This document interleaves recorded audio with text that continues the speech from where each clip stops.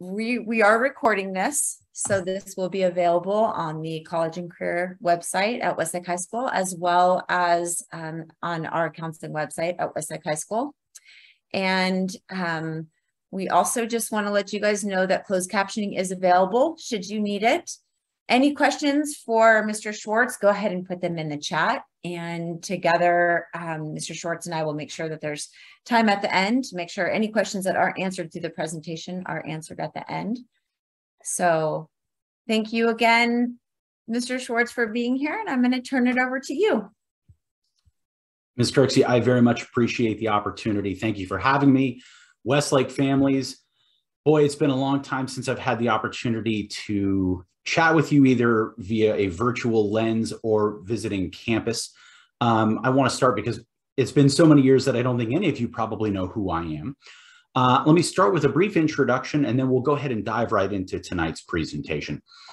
My name is Rob Schwartz. I wear two hats in the college counseling field. The first is I am an independent educational consultant or a college counselor for hire. Families I work with throughout the state of California and a few outside the state will work with me when they have particular questions. They want additional ideas, want help with how to build the right college lists, essay editing, narrowing the list, using the timing, extracurricular development, all sorts of fun stuff that all counselors are capable of doing. I don't want to give you the impression that I'm, somehow better.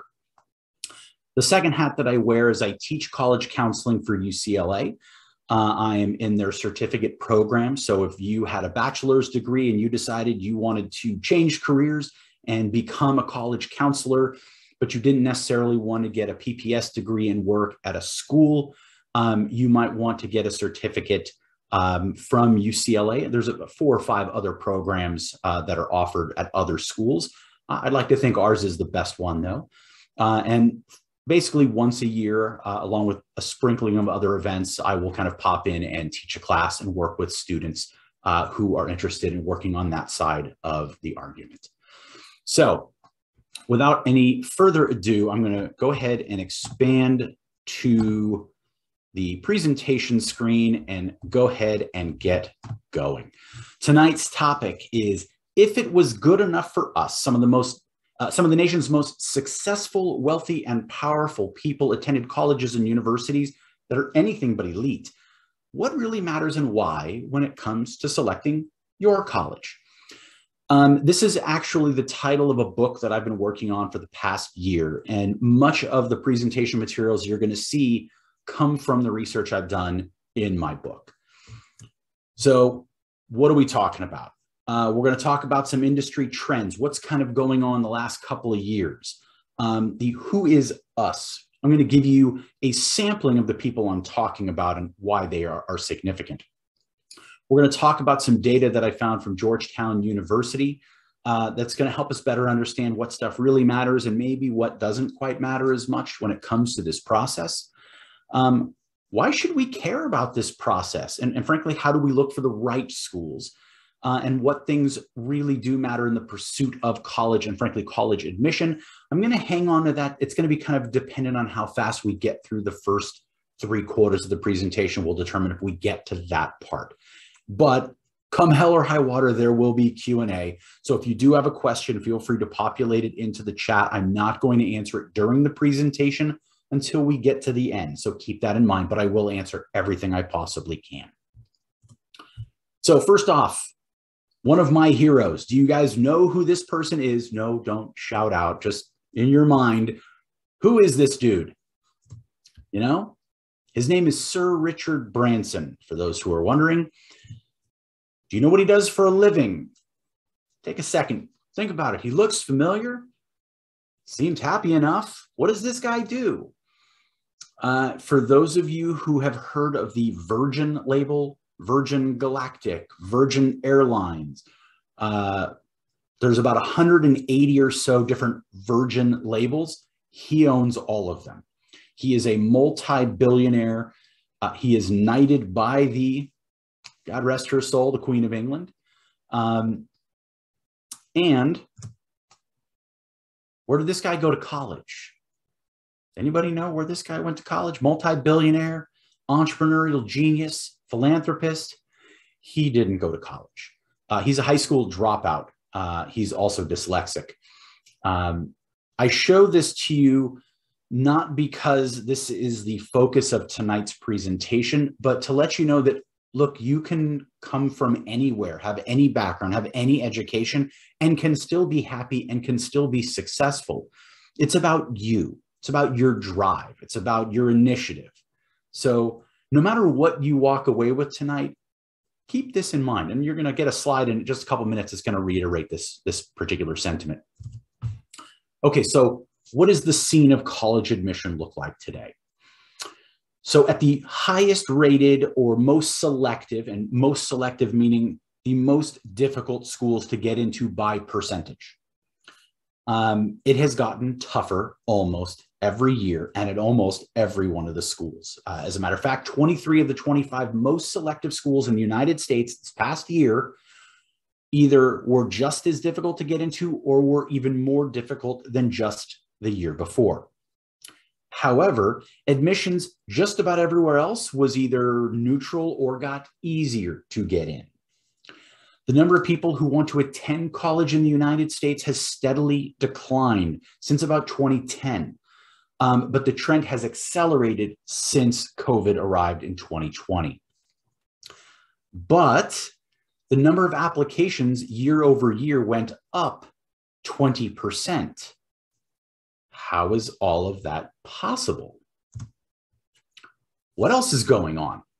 So we have a growing distrust of the college universe. I mean, how many times have we heard some sort of pundit, and I'm not even going to get into the political arguments here, but someone who says college isn't worth it anymore, you don't need it, you can get all the information you need from college online for little money or no money, you can skip all the classes that are really meaningless in terms of carving out a career, you can go to trade schools, you can do lots of other things. Why spend the time, energy, and effort on a four-year college degree? There's also a lot of lower income families that were forced to ditch this goal or dream of college because they needed to make up income that was lost during the pandemic. Then there's the group of families that say the cost of college simply is no longer in the realm of affordable. We've seen a steady increase, just like everything else in the world. We've seen just in the past couple of years, inflation go nuts. But in terms of college admission and the cost of college, it's been a fairly steady 3 to 4% every single year. You start adding up 3 to 4%, 3 to 4%, 3 to 4%. After 20 years, you go, wow, it used to be affordable and now maybe not so much. Okay, so good enough for whom? Let's go back to the title. Who are the people I'm talking about? Who is this book based upon? The next two screens are going to give you a sample, and literally I'm talking about a small sample of the people I'm talking about. I don't even want you to look at the names yet. I just want you to look at the right side of the screen where it says undergraduate school. And so you see University of Iowa, 84%. That is last year's admission percentage at Iowa. Michigan State, 76%. DePaul University, where's that? 68%, Arkansas, 78%, UNLV, 81%, Northern Michigan, 67%, Delaware, 63%, Hanover College, 69%, Tennessee State, 57%, University of Maine, 92%. These people are clearly losers, right? Look where they went to school. Now take a look at their names and what they do and what they've accomplished. You know, Dan Gilbert is, I'm sure one of his businesses is not too good right now, and he's the CEO of Rocket Mortgage, but he's also the CEO of the Cleveland Cavaliers, an NBA franchise, multi-billionaire. Dan Quayle, former U.S. Vice President. Doug McMillon, CEO of Walmart. You've probably heard of it. Howard Schultz, CEO of Starbucks. You've probably heard of it. You probably consumed his product in the last 24 hours. Joe Biden, current president of the United States of America. Mike Pence, former vice president of the United States of America. Oprah Winfrey, enough said. Stephen King, perhaps one of the best-selling authors in American history. Next page, Arnold Schwarzenegger. Who knew Arnold went to college? I actually didn't until I started doing this research. Carrie Underwood went to a school that you can literally just apply and you're guaranteed admission. Lil Wayne went to college. Who knew? I mean, you look at the names and you look at the accomplishments and you look at where they went to school, and there should be something that kind of awakens inside of you that should tell you something. That message is coming. There's a lot of writing on this page. I'm actually just going to shut up for a second. I'm going to let you read it, digest it, and then we can discuss it for just a minute. So go ahead, read what's on your screen, guys.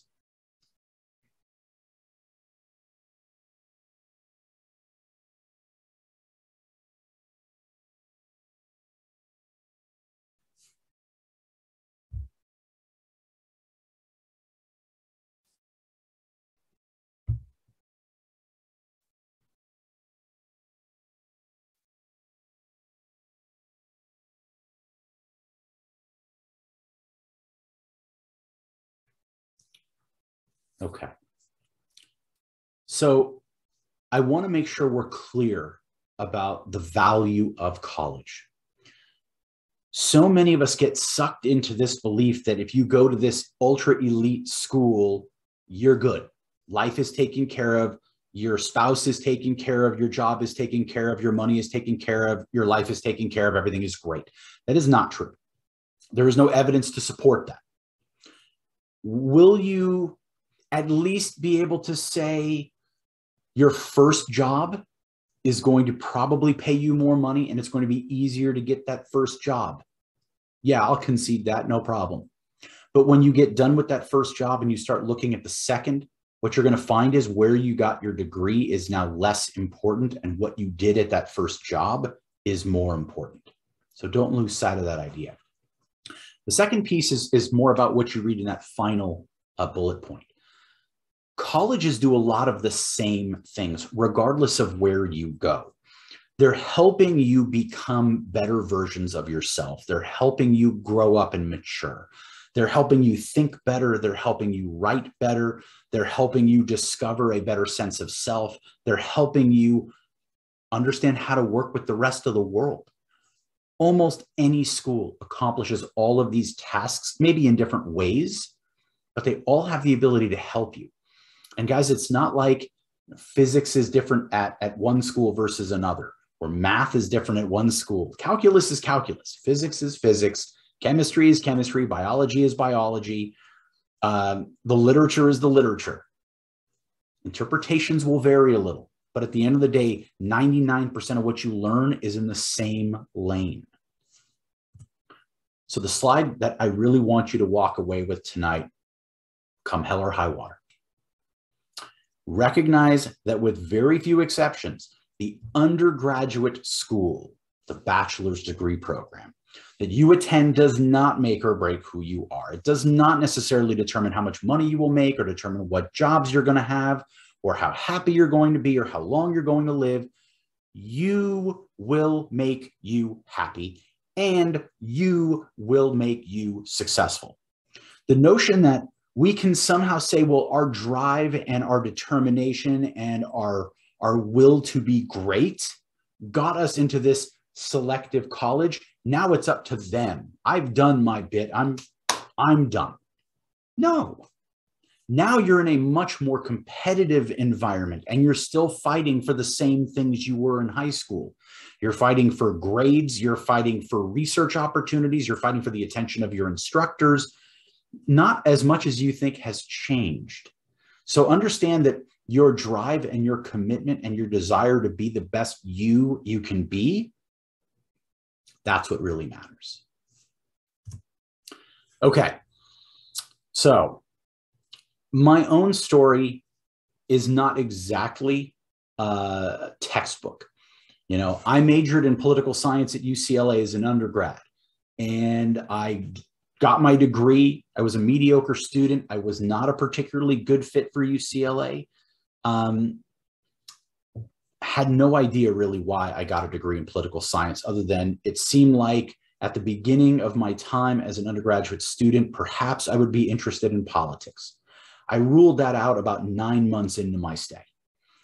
And I was so naive that I didn't want to change majors. I didn't want to, rock the boat. I wanted to still try to get done in 4 years, which I wasn't able to do because I added a specialization in business administration onto my degree. I graduate. I have no idea what I'm doing. I have no idea where I'm going. I don't think I can get a job, certainly using the degree I've earned. And I punted. And I applied to some graduate schools, and I got into all but one, UCLA wised up. And there were some good schools on my list. I even got money at several of them. I still couldn't afford them.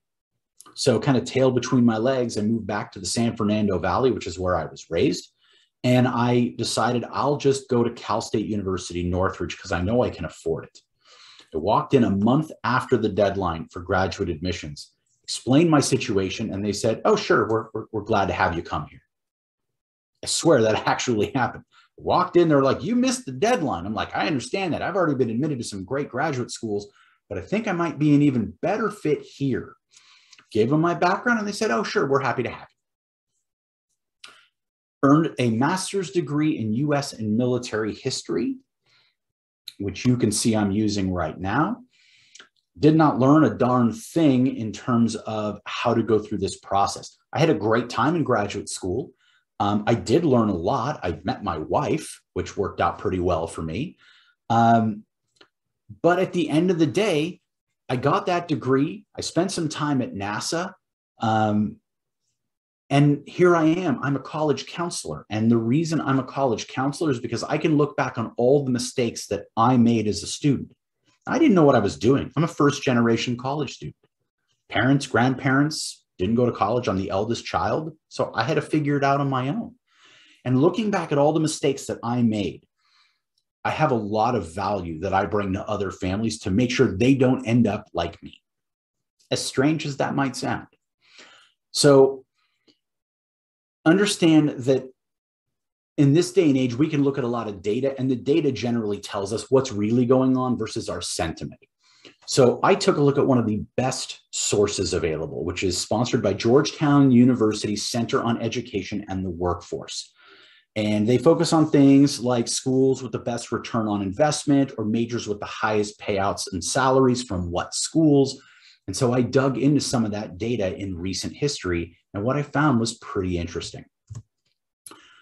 So the key findings from Georgetown's report was number one, that private colleges and universities on average beat their public counterparts over the lifetime of employment in terms of income.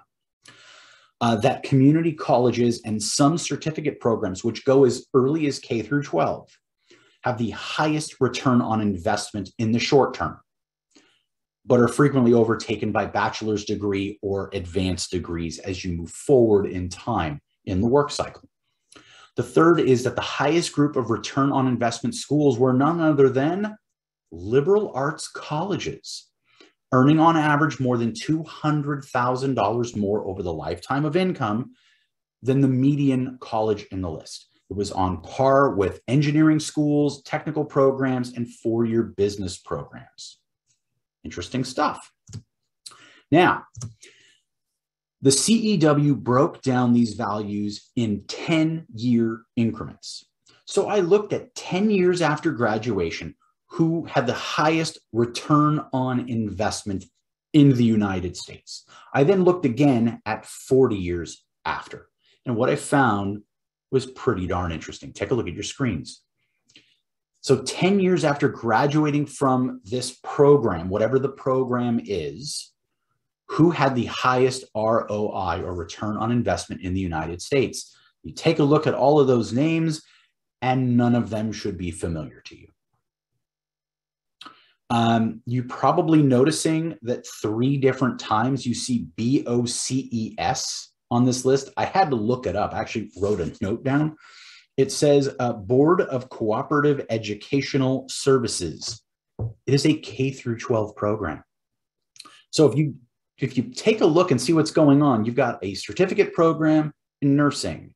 You've got a technical school in a certificate program. You've got another practical nursing program certificate, another practical nursing program certificate. Now you have your first bachelor's degree program, St. Louis College of Pharmacy. Number 6 in the same family, the Albany College of Pharmacy and Health Sciences in New York. Another BOCES nursing program, another technical school nursing program. Are you seeing the pattern here? This should make a lot of sense because these programs cost little to nothing and have very high starting initial salaries. Think about what a nurse makes day one. In the state of California, you're probably looking at high five figures. If you have a certificate that costs you little to nothing and you start a job paying $90,000, that's a heck of an ROI, isn't it? Now, we flash forward to the end of our careers. We're now in our 60s. What's the data tell us this time? So no certificate programs, no associate's degrees. They're all bachelor's degrees or higher. I've singled out the bachelor's degrees to make a point. But there's Albany and St. Louis College of Pharmacy sitting at the top. They didn't give up the ghost. Massachusetts College of Pharmacy joins the party. So clearly, this is an industry that has a very strong ROI. Then you have MIT and Stanford, and then a little later, Harvard and Georgetown. But there's also some other names in there that you should probably be like, Maine Maritime Academy and the U.S. Merchant Marine Academy? What's going on here? Ocean engineering, high-paying field. Not a lot of people working in it, but there's plenty of jobs apparently. And these organizations have very low cost of attendance or none. If we're talking about the U.S. Merchant Marine Academy, no cost. You're giving your service to the military, and then you can choose whatever branch of service you want. And then you get a job working on a ship. You're either a pilot or you're an engineer, a marine engineer, or you're repairing ships. These are all high-paying jobs. So maybe not all the names you were expecting at the very top of the list, and certainly not in the first group. So again, look at the trends and get a sense of what is it trying to tell you. Okay. The next piece of CEW data that I looked at was examining 10 very popular areas of study in college. Okay. Business, health professions, which I nailed to nursing, social sciences and history, I stuck with history. Engineering, biological and biomedical science, I swung to biomedical engineering to make a point. Psychology, communication, journalism, visual and performing arts, education, and computer and information sciences are 10 of the most popular majors or areas of study in America. Over the next few screens, you're going to see, as of the time this data was pulled, who were the 5 highest monthly income earners based on where they got their degree. Pay attention. I'm going to cycle through this. I'm going to switch screens every 10 or 15 seconds or so. So get ready, see what you see, and then we'll discuss in just a moment. Here we go. Business is up first.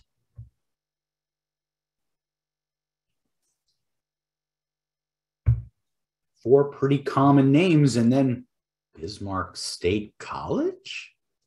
But don't pay attention to that. Take a look specifically at the numbers.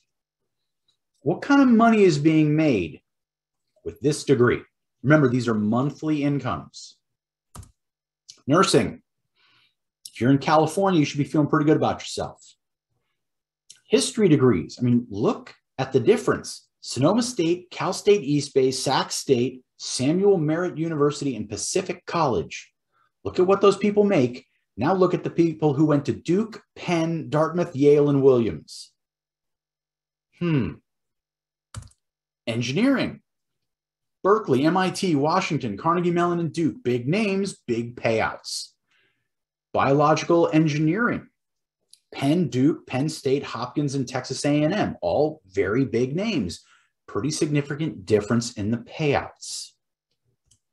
Psychology, perhaps the one I like to pick on the most. Again, look at the names.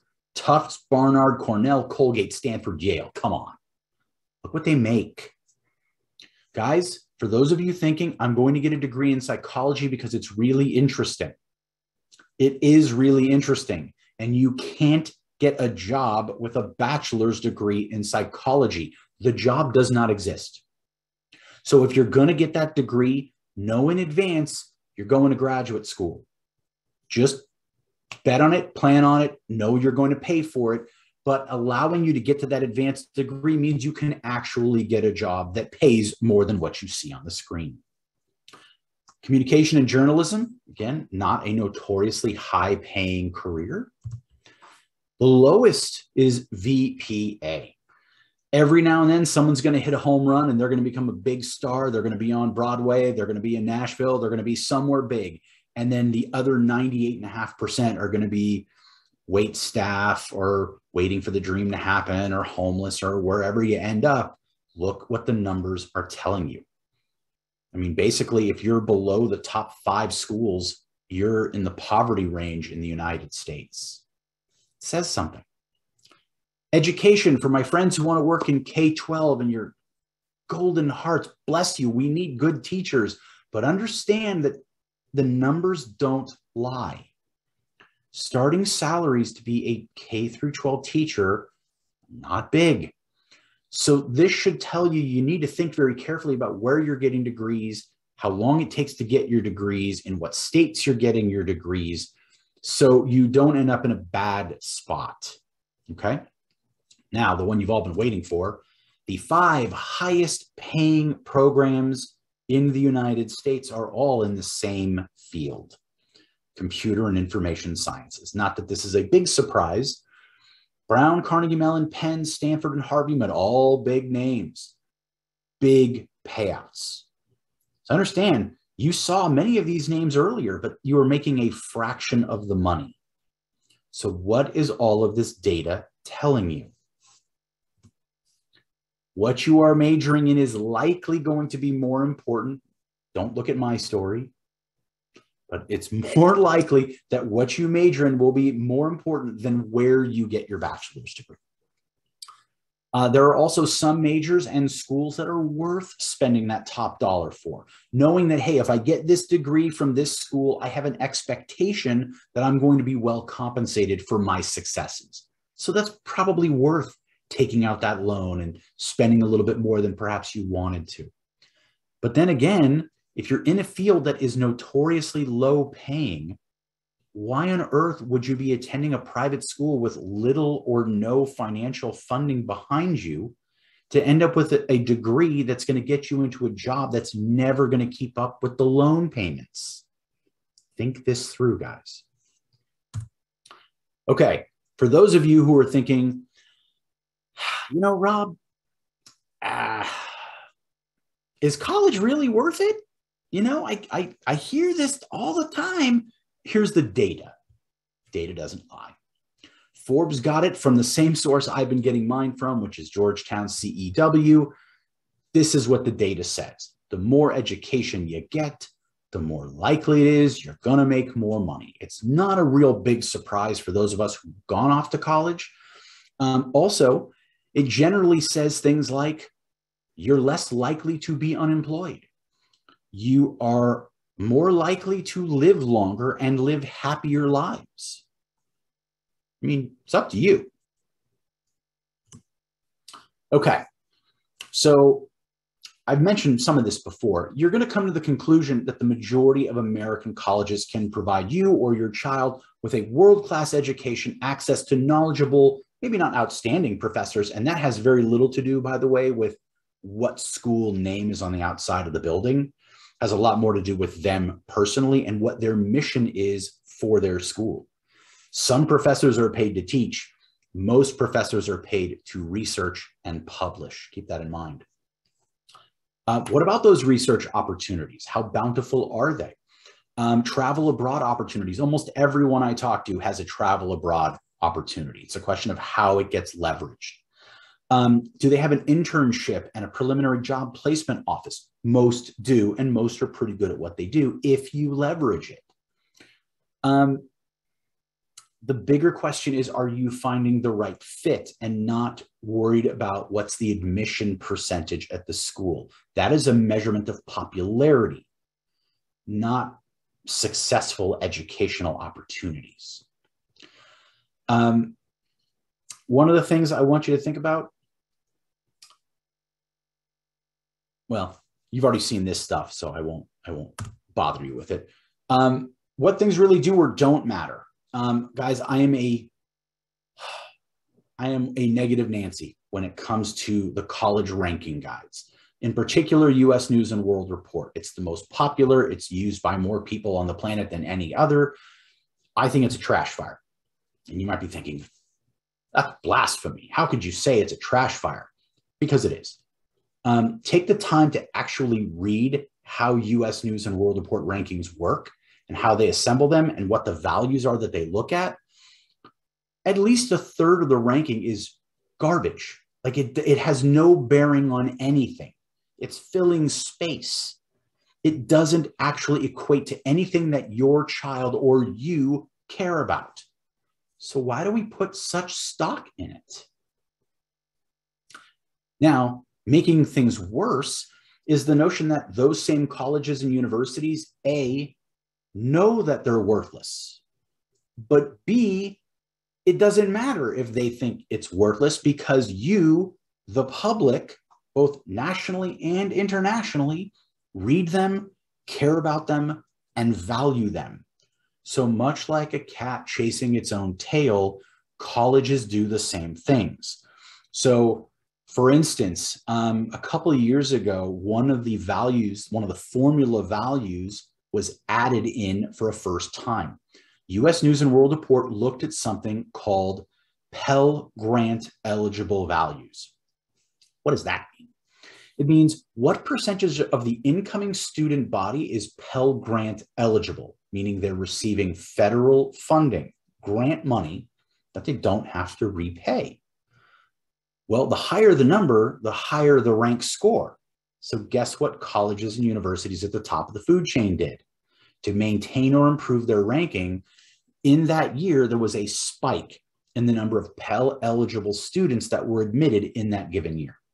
So if you were just on the right side of that argument, schools that you really had no business getting into, you were somehow getting into in that year because it was advantageous based on ranking values.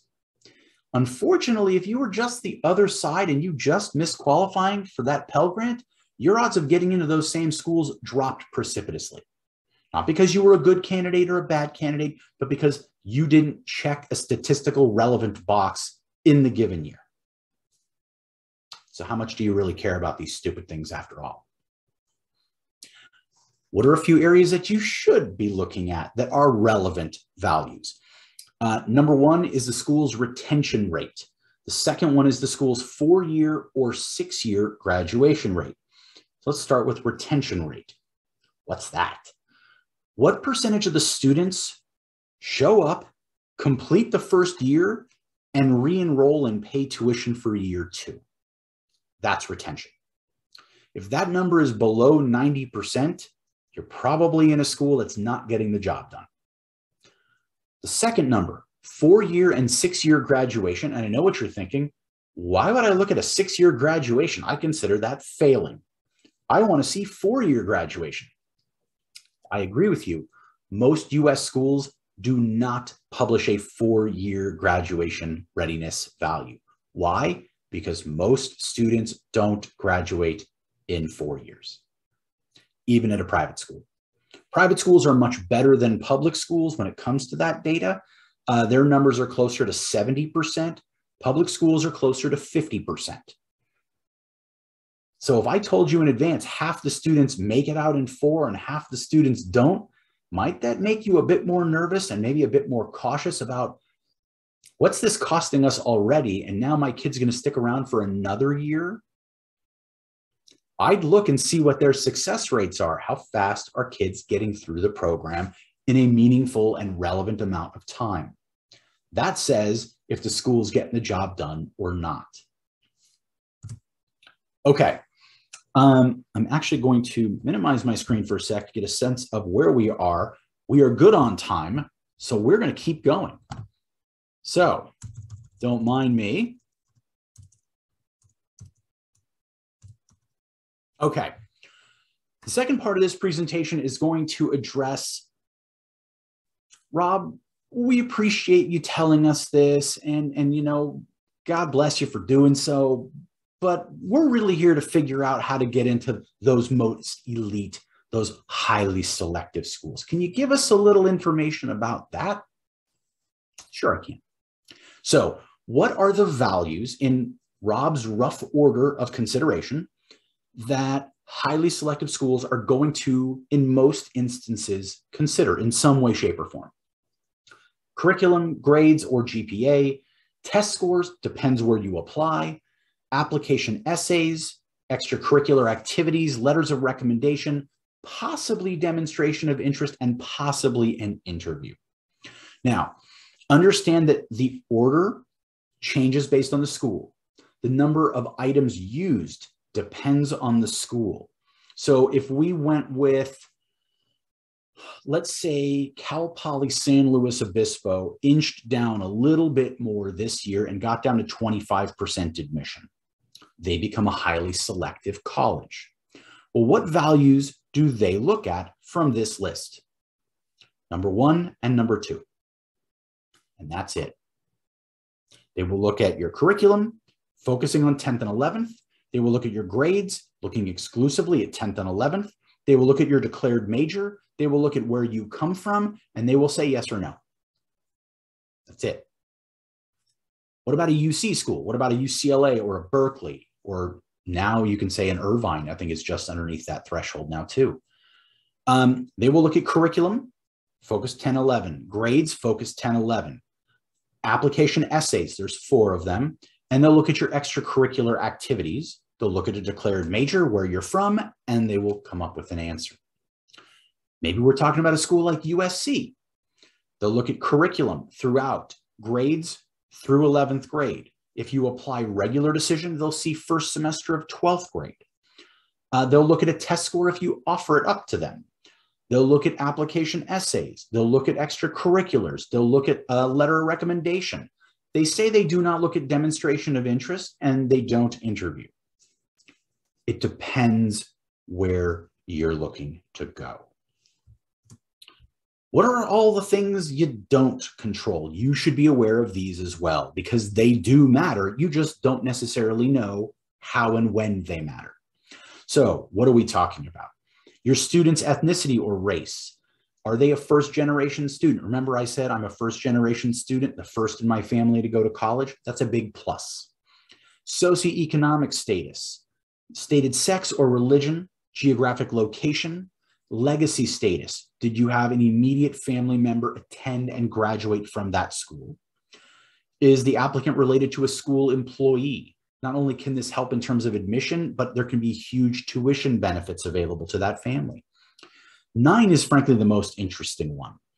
Does the student fulfill an institutional need? We don't control these things. We're not going to talk about them just at this stage of the game, but understand that some schools will pay attention to these values, especially towards the end of rounding their classes out, to shape the class the way they want it to look. Okay, and you won't ever know it actually happened. Now, we'll go through each of these values in terms of the ones you directly control as a student and get a better sense of what matters. Curriculum, still number 1 on my list. I believe it's number 1 on most people's lists. What did you take in high school versus what was offered to you? What did you take outside of your high school curriculum that was available to you? It goes without saying you're supposed to push yourself academically when it comes to a highly selective school. If you're not competitive. I don't care what your GPA says. But there's a difference between I'm going to challenge myself academically and I'm going to throw myself off of a cliff because I'm going to take so many AP or IB courses that I cannot possibly keep up and do well in these classes. Oh, by the way, I also will have no life and no outside time for extracurriculars. You've actually defeated the purpose. That's not what colleges are after. Challenge yourself, and challenge yourself in areas where you are interested in learning. Not, oh, I heard AP Art History is an easy A, so I'm going to take it to get the GPA bump. Take the class if you really have a fascination with it, or if it ties into something you want to do in your future, whether it be a major or a career. Okay? Yes, take an IB class and pass the exam. Take an AP exam and pass the exam. You can shave time and money off of your college experience, which is a huge win. but in its proper time and its proper place. GPA and grades, everyone knows this. You don't need me to tell you this. What I do need to tell you is there's about 12 different ways to calculate a GPA. Some will look at 9, 10, 11, beginning of 12. Some will look at 10 and 11 only. Some will look at 10, 11, first semester 12. Some will look at 9, 10, 11 only. Some will take all of the AP, IB, and honors courses. Some will take a limited number of them. Don't try to play the numbers game with everyone. You can't win everywhere. Are you in the ballpark for the schools you're targeting, which I generally say is about a third of a GPA point? You can make the claim that you're smart enough to go here, but that's not going to be the reason you get in. I can't tell you how many times I have a family who will come up to me after a presentation and say, hey, Rob, you know, my son has a 4.25 GPA and a 1380 SAT score. Can they get into fill in the blank school? From my perspective, you have 2 strikes on you already, because you're relying on factors that don't speak to your child's character. What have they done beyond class? Because everyone has a classroom record. And if you're applying to a highly selective college, you can bet your bottom dollar it's a really good record. Okay? The other thing I want you to understand in terms of that curricular value and the grades is we want to see a trend line which goes up. Or if you start awesome, stay awesome. So if you take one AP class in 10th grade, there's an expectation you will push yourself a little bit further in 11th and possibly a little bit further in 12th. Doesn't mean you go from 1 to 5. That's not a good plan. But challenge yourself each year. Very important. Standardized testing. Clearly, again, it still depends on where you're applying. If you're applying to a UC or a Cal State, this literally does not matter.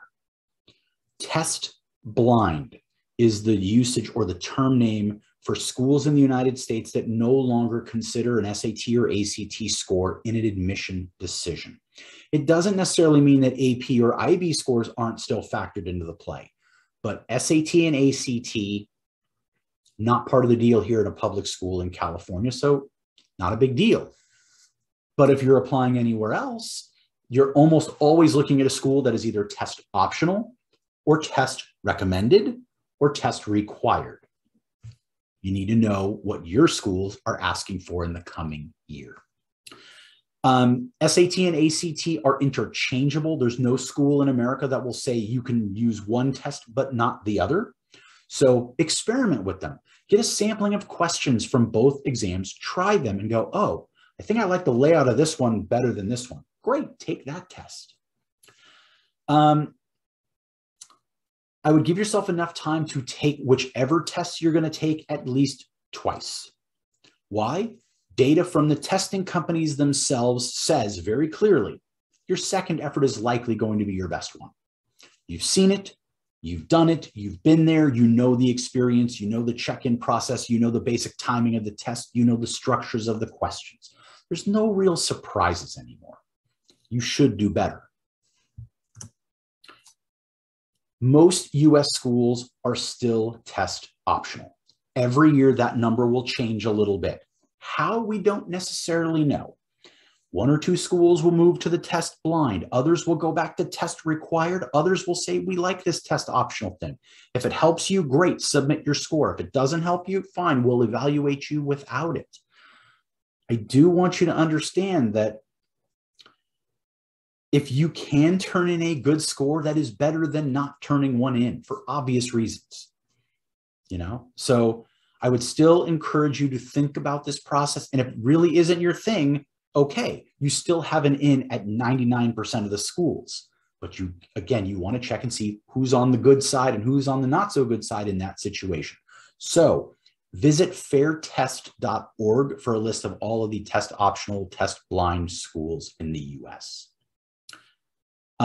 There are some obvious equity issues with these exams. That's why they were banned in the public schools in California. Those equity issues are being worked on by places like the College Board, and there are some major changes coming to the standardized testing world, mostly in 2024. So for those of you graduating now or in the next year, it's not going to affect you, but sophomores and freshmen, you're going to be dealing with a very different standardized testing universe. We'll get to that another time.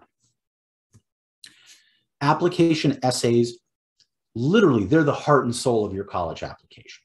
What do you care about? What are you interested in? Why are you interested in it? Why are you interested in us? What makes you special or different compared to your peers? Are you a likable person? Do I want to hang out with you? Like, these are the types of things we're thinking about when it comes to evaluating an application essay. They require a lot of time, guys. Trust me, as someone who reads a lot of essays every year from his clients, let them take time.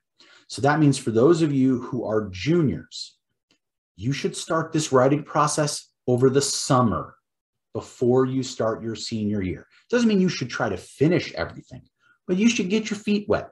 Write those preliminary UC drafts or that Common App main essay or Coalition App main essay. Get your feet wet. For those of you who are seniors watching this presentation, if you haven't started writing, what are you waiting for? Your clock's gonna run out.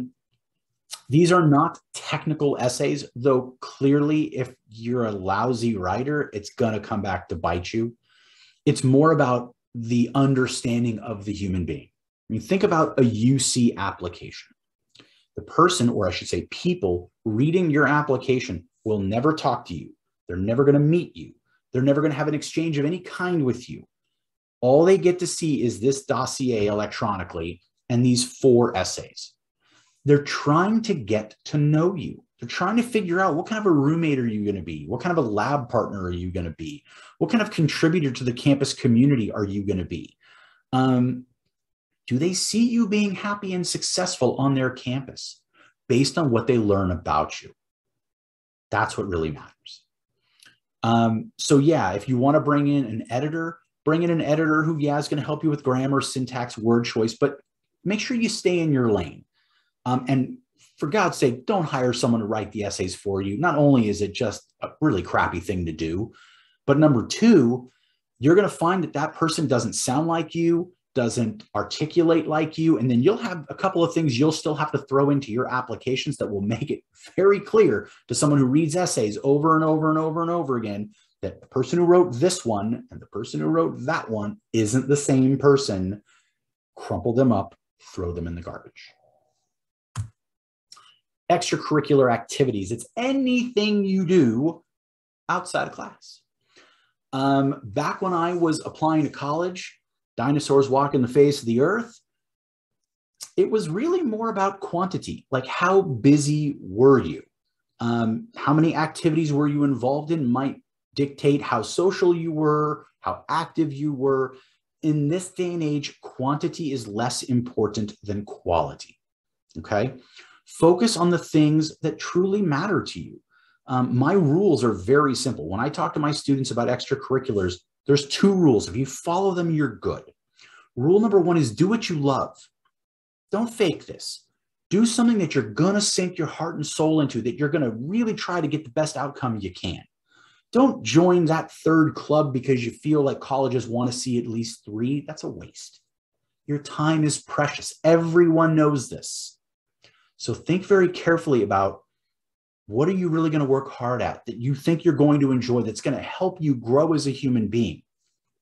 Second rule is, at least one time every year, you should try an extracurricular activity that helps you better understand yourself from the perspective of major or career. So many students are under the impression they're supposed to know by the time they go off to college what they're going to do in college and for the rest of their lives. The fact of the matter is that's not true. But that doesn't mean you should simply ignore it either. If you can figure out what you really like, or hey, I tried something and I thought it was going to be awesome and it totally sucked, great. That's still a victory. Now I know I don't want to go do that. Fine, let's keep working at what you do want to do. So you don't end up taking a job because you needed money like someone else did to get into this industry. Okay, we're now moving into the part where not everyone requires them, but you should still be keenly aware that if you're applying to most highly selective schools, you're going to need 1 or more of these. Letters of rec. Sometimes they're required, sometimes they are optional. I've seen 1 or 2 schools that had 5 optional letters. Does that mean you should send 5 letters? No, it means you send as many great letters as you have. If that's 1 or 2 or 3, great. You send them because you believe they're going to be great. Do not find a 4th or a 5th letter because quantity is not more important than quality. There are 3 different types of letters of recommendation, okay? You have a counselor letter, you have a faculty letter, you have an other letter. Let's talk about them. The counselor letter is coming from either the college office or a guidance counselor's office. Depends on your school situation.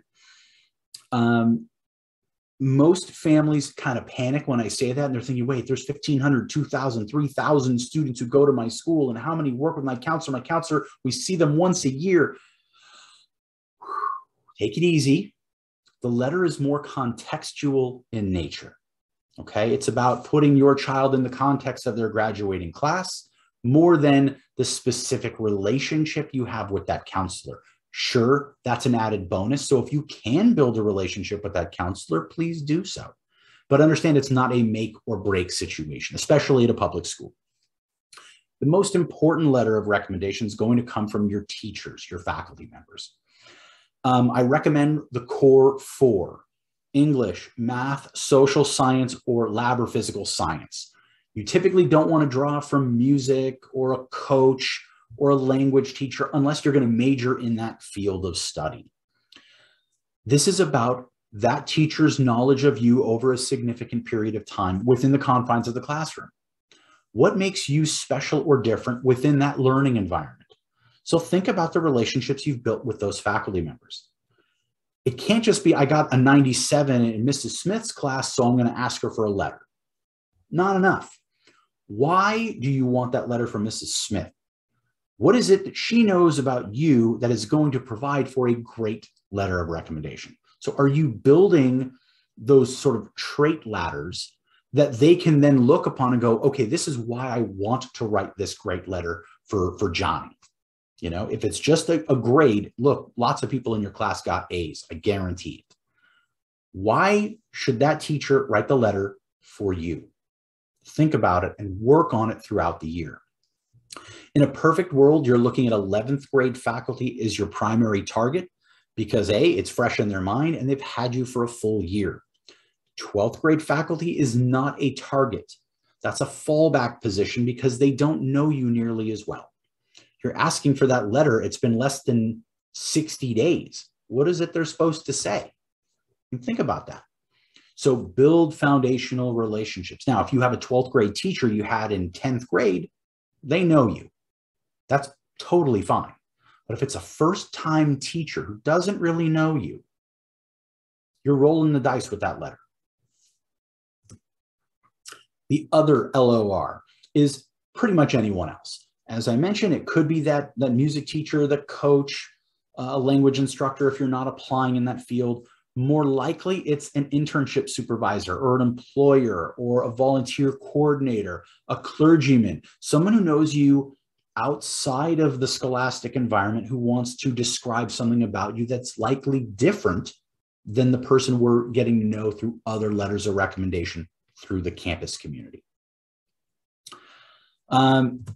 Demonstrated interest is one most people are unfamiliar with, and at most highly selective schools, they are not going to pay a whole heck of a lot of attention here, but that's not why I'm putting it on the list.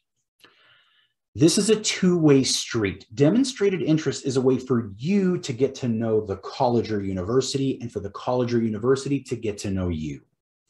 How is this helpful? Number one, if it is a school that uses a demonstration of interest, they're looking at, have you called us, emailed us, made an official visit to campus, taken an official tour, talked to a representative at college fair? How have you connected with us and learned about us? Gives us in the Office of Admission a sense of how serious a person you are about our school. We know you're applying broadly. You're probably applying to 10 or more schools. So we know on paper we have a 10% chance or less of getting you. But a student who's demonstrated a lot of interest when we're allowed to pay attention to it gives us a sense that maybe you're a bit more serious about us than other schools. That could help your cause. But more importantly, it's you getting a clearer sense of what you're buying as a customer. Yeah, you can look at ranks, which we've already discussed, and you can get a sense of looking at a picture or two, or talking to someone who's been there, or just your neighbor says, wow, that'd be so great if you could go to Yale. Everyone loves Yale. Yale's the best. But based on what? Based on its name, its brand, its rank. It's a member of the Ivy League, which, by the way, is a crappy sports league. Don't get too concerned about this. So do your homework. That's essentially what demonstrated interest is. And then for you as a student who goes through and demonstrates it in a really meaningful way, it's actually going to help you write some of these essays back to the school, giving them a sense of really why you should be selected instead of someone else who maybe is just relying on their curriculum and their grades and maybe a test score. But there's a clear reason for you to be there, specific to your wants and needs and what you bring to the table versus their wants and needs and what they bring to the table. It can matter. Interview is eighth for a reason. Not a lot of schools require them. And believe it or not, when it says optional, it's optional. And this is really done for an obvious reason. For a student who is quiet and shy and is not going to make a favorable impression and really doesn't want to strike up a conversation over 30 or 40 minutes with a complete stranger, why put you through that to not make a great impression? That's not it. If you're not going to engage in the process, by the way, it's not called an interview, it's called an interrogation. So figure out your personality. And if you feel you want to demonstrate that interest and you do want to have a conversation, ask some questions of an alum or an admission rep, by all means, avail yourself of it. But it's the eighth factor for a reason. It's usually not enough to move the needle unless you're an on-the-fence candidate. Okay.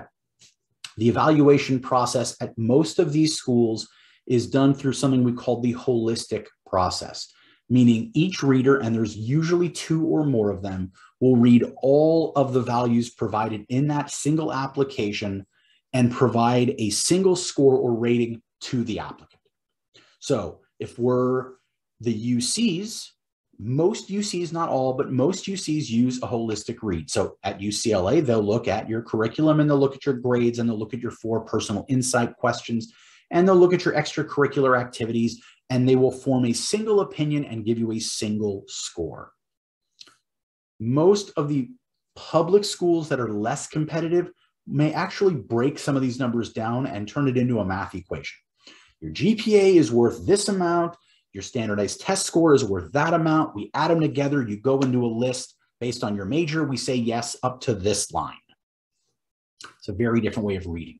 But understand at the highest echelons, you're talking about a holistic read, which means they read everything at one time and give you 1 score.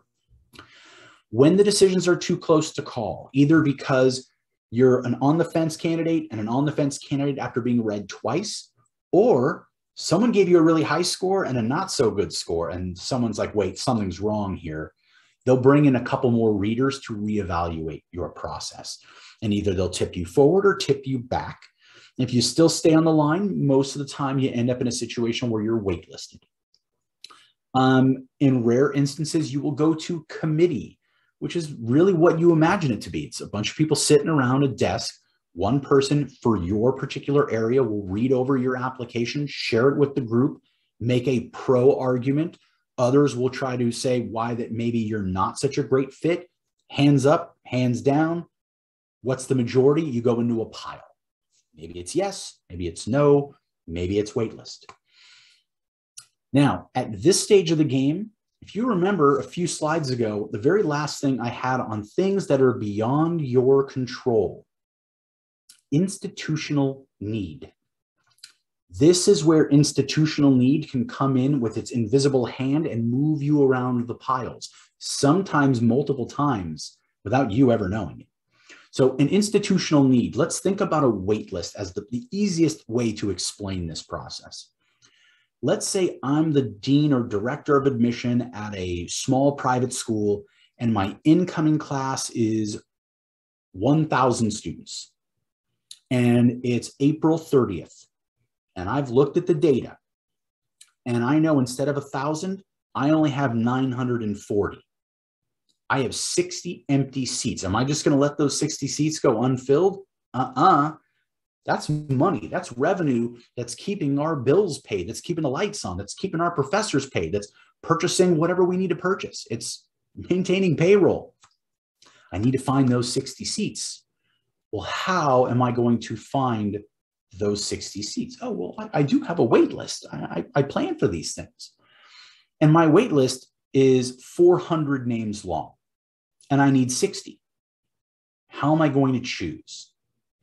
Normally, someone would raise their hand and say, well, the smartest student will get selected. No, that's not necessarily true. It's actually unlikely that that's going to be the first reason on the list. I'm going to look at institutional needs. Those could be anything from, we have way too many females in the incoming class. We need more males. Okay, so I got a little whiteboard, males. Okay, then I'm looking at things like, how many of the 50 states do we have represented in our incoming class? We have 48 states represented. Hey, that's great. Who are the two missing ones? Oh, the Dakotas. North Dakota, South Dakota. So if you're a male from the Dakotas, you're looking real good right now if you're on my wait list. Are there particular colleges or majors that are under-enrolled that I need to bring more kids in for? Write that on the board. Maybe there's a specialty need. We received a $5 million grant that is supposed to go towards females in engineering. Guess what? If you're a female engineer, you're in luck. Female engineer, you're probably getting one or two of those slots that are available. So know that you can move from the yes pile to the no pile to the maybe pile and back and forth based on the needs of an institution. This really does happen. You won't know it though. Okay, this is what we call rounding out a class. That is the warp speed version of a 40-slide presentation, and I hope I didn't lose you guys in this process. So, number one, this is your opportunity to ask any questions you want. Please post them in the chat box and we will go through them in the order that they are posted. For those of you who are like, yeah, I'm not asking a public question, can I just email you? Please do. My email address is on your screen. Jot it down. Take a picture with your phone. Follow up with me anytime. I'm happy to help. Maybe you want to get a sense of some other stuff that I've posted in the past, interviews I've done. You just want some general information about me. I created that little QR code in your upper left-hand screen so you can check that cool stuff. Feel free to get out your cameras, get out your QR reader, and you can be directed to a website which will have a bit more information about me. That said, the floor is yours. I'm going to open up the chat and see. I have, Rob, a few questions that were sent directly to me. Oh, yes. Yes. I'm just going to read them to you. Okay, perfect. Thank you.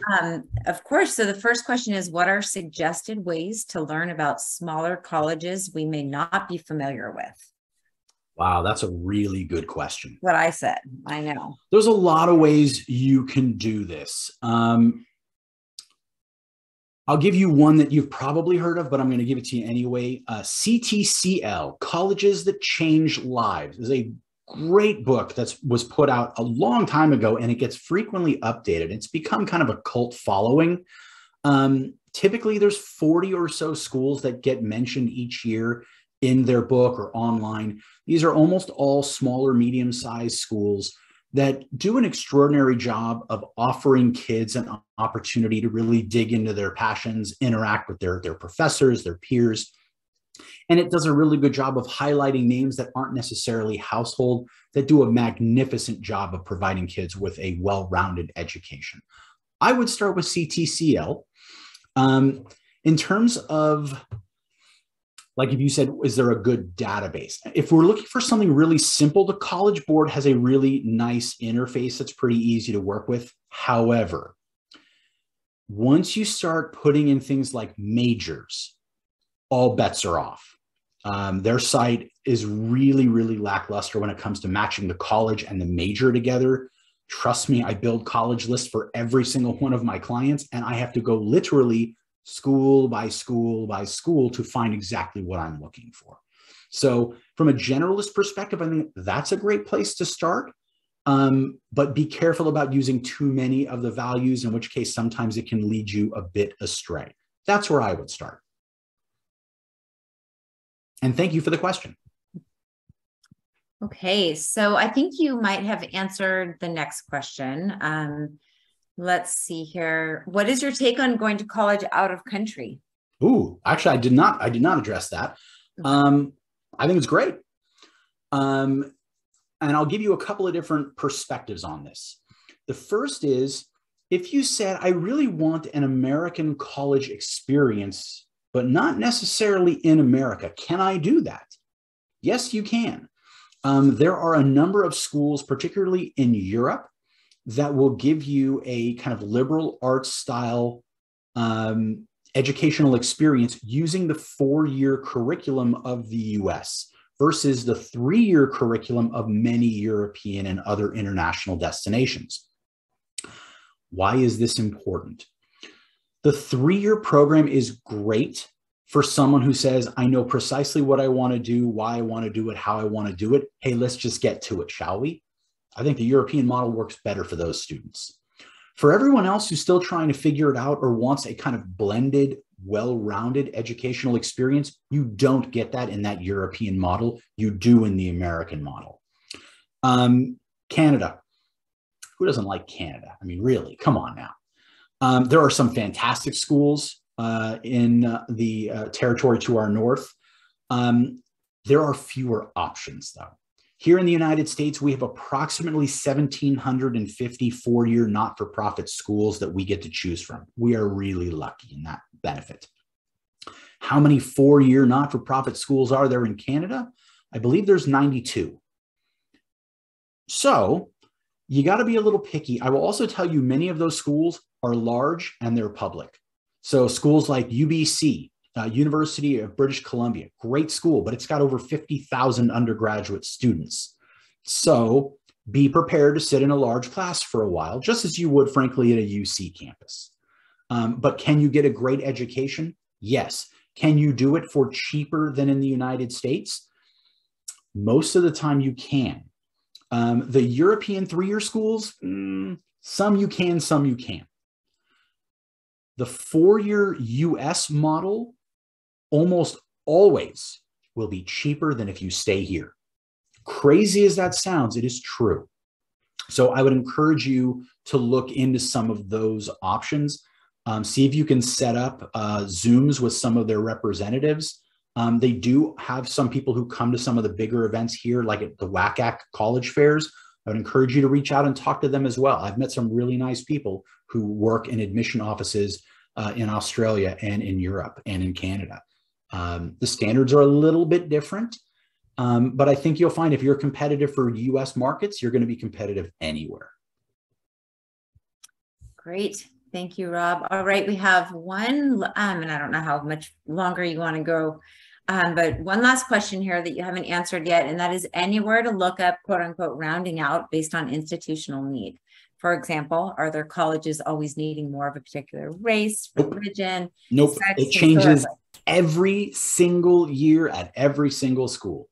You just don't know who's applying in that given year. Sure, there are patterns, but those patterns aren't shared with us. That's part of the frustration, even as insiders like us counselors, is we don't know what's missing in that last 50 or 100 or 150 seats. We're not privy to it. There's no advertisement that goes out. So literally, you have to hope. And that sounds crappy, and it is crappy, but it's honest. And if I'm going to end on anything, I'm going to end honestly.